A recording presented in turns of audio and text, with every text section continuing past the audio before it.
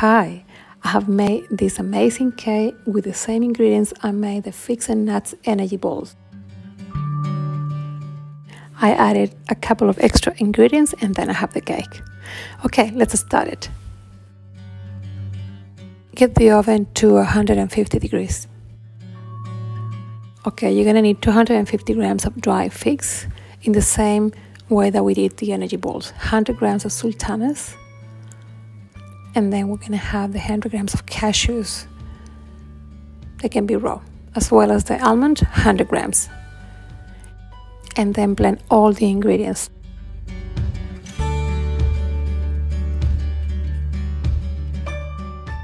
This is the way that I need to get. And then we're gonna add half a cup of soy milk or any other milk you have handy.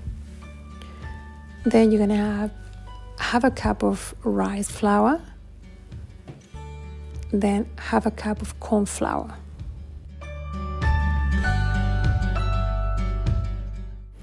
One and a half teaspoon of baking powder, and then blend again for about a minute.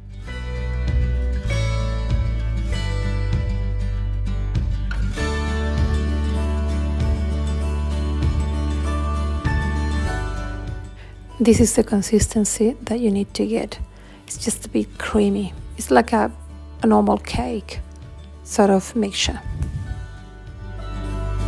You need to get a Pyrex or any mold that is going to the oven. You're gonna graze a bit and then place the baking paper.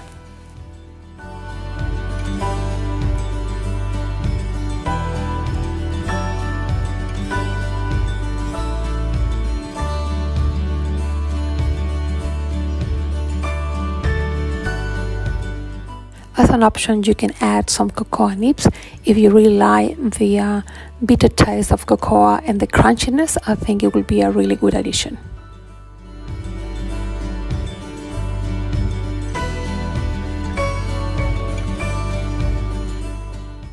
Okay, ready to the oven for about 20 to 30 minutes to 120 degrees.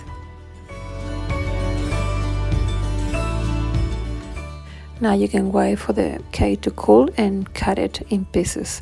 You can store it in a container in the fridge. Look at this, nice and soft. Absolutely yummy. Well, this is another healthy addition to your recipes, and I hope you enjoy. See you then.